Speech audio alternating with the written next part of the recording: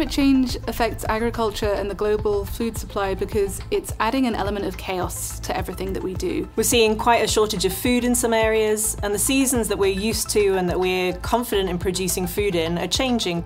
Some people say we only have 60 harvests left on the planet, which is an incredibly scary statistic. When you think that if you combine this with the fact that the population is growing so much, we need to grow more food in the next 30 years than we have in the previous 10,000 that agriculture has existed. UK growers are directly experiencing the challenges that we will face with climate change this year, next year, and for decades ahead.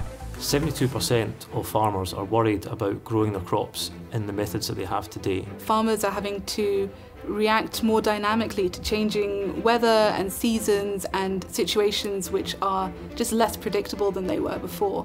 It leads to uncertainty in prices. The demand can go up, and if the supply can't match it and go up as well, you're going to get big increases in price or lack of availability. In the UK, our behaviour as consumers is largely driven by the weather. But what that means is the off-takers can change their requirements for what they want to buy from the farmers same day. So what vertical farming can do is help adjust very last minute and put the control back in the hands of the farmers. More than ever, what we need just now is innovation and reliability within what we're doing. Vertical farming can enable countries to become less dependent on imports or pay a higher price for crops when they're in short supply. It provides farmers with a precision-controlled environment capable of being deployed both in rural and urban settings. Vertical farms can drastically cut down the time needed to transport food from the farm to the retail store and finally our plates.